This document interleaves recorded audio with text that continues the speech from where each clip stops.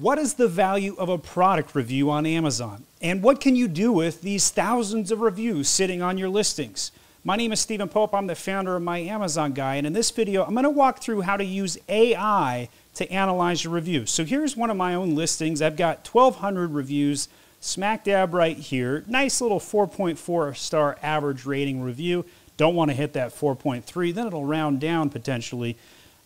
Looking pretty good overall. And as you can see, lots of optimized listing images, looking pretty good. I got rid of those bad male images from our video from a couple weeks ago, and I replaced them with some beautiful women. Nobody wanted to look at a man's armpit. Who would have known? I didn't. I left it on there for a year on my listing. All right, so if we go to the ratings here, we can see lots of product images, lots of reviews, a lot of people writing all kinds of different things. So this is a tool, I just became aware of it. It's called Geenie Reviews. And what I do is I just basically grab the ASIN right there, type it in here, and hit Run Report. Takes about 3 minutes to run, and once it's finished, we'll spit this out. What's cool is you got the Share Report button, so after you've figured something out is cool with this thing, you can then share it with your team and say, hey, go work on this. Use this data and act accordingly. You get some product insights, overall estimation about the products. You know, hey, customers had a mixed review about the moisturizing cold artisan soaps. Mixed reviews, I got 4.4. I don't know if I would agree with that particular language, but all right, let's keep going. Love the unique scents and eco-friendly natural ingredients. I got that going for me. Looking good so far. Overpowering scents. Interesting. I have seen that negative review feedback quite a bit. And if we go analyze the 1- and 2-star reviews, that's probably what we're going to see. Smelly, smells bad smell. One person says no smell. Everybody else says too much smell. Whatever. You can't please them all. Dry skin, zero smell. So lots of people are like overpowering or no smell and nowhere in between. I don't understand. Some people's noses just aren't working. I think it might be related to COVID, taking out people's scents. What do you do as a business owner? But in any case, my takeaway from reading some of this is I get a bunch of like what people don't like, what people do like. So they like the fact we've got lots of different scents, unique natural ingredients, cleansing, refreshing.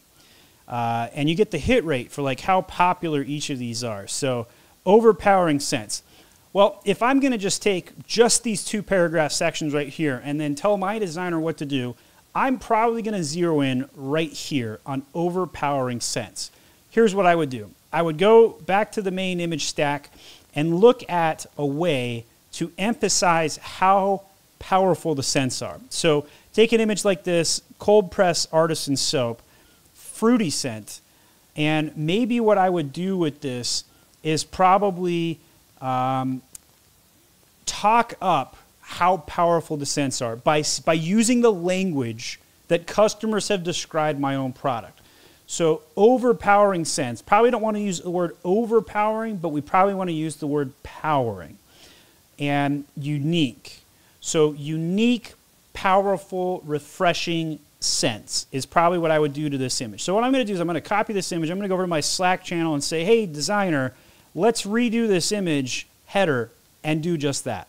The other thing that the AI software picked up on was the natural ingredients. Well, look here, all natural ingredients and a lot of hyper focus on that. So I'm really covered there. I probably don't need to make any edits with that. I'm not going to touch the headache or dry skin because there's probably nothing I can do about that. Packaging could be improved. Nah, probably nothing I can do with that. Unique, cleansing, maybe a little bit on cleansing, not so sure on that. All right, so we've checked out some of those features, got an immediate action item, going to update a graphic. And if you come back in a week or so, you'll probably see my graphic was already changed. Next thing we can look at 5 product features that could be improved are strength of scents, moisturizing properties, variety of scents, packaging, size of soap bars. Too small, man, these things are gigantic. I don't know about that. So I wouldn't necessarily say learn anything from the feature idea. Underserved audiences with special requirements. Men who are looking for natural and eco-friendly soap options with unique scents.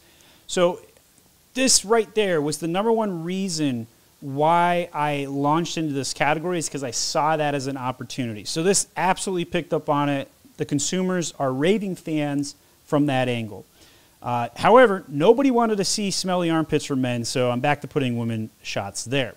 Men may be attracted to more masculine scents, such as sandalwood or cedarwood. That's really cool. Good to know. We did pick up on that. I would say, let's see, which of our listings focuses on that one? Right, this one right there. So we've got Nag Champa, cedarwood, and sandalwood right there. Focus in on that. So we've already created the kind of the parentage or the packaging for that. Dry skin customers may prefer soaps with added moisturizing ingredients such as shea butter or coconut oil.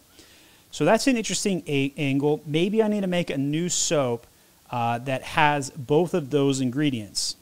It also gives the idea to customize for gift sets or special occasions. I'm definitely not going to do that. I'm very centric on gift giving, but I actually really like the fact that my soaps are not occasion specific.